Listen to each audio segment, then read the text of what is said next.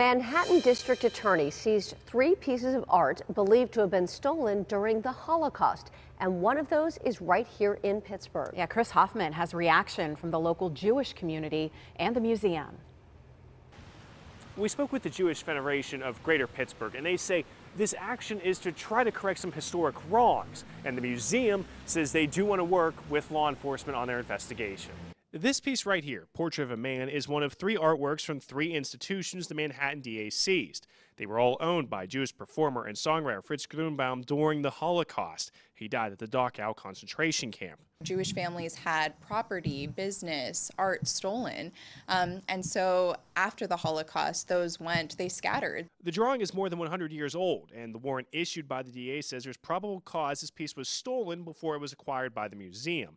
The prosecutors feel they have jurisdiction on this case because the artwork was sold or bought in Manhattan at some point.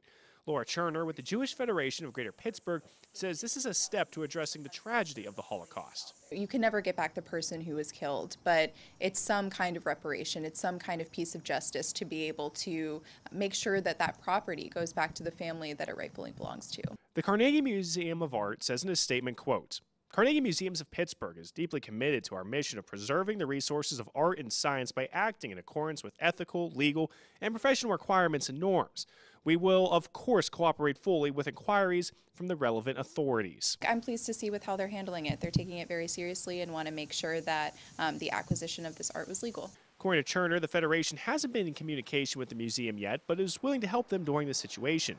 The artwork is still in Oakland. It will stay there until it can be moved to New York at a later date. We did ask the museum if it's still on display or somewhere in their archives, and that's something they didn't want to comment on today.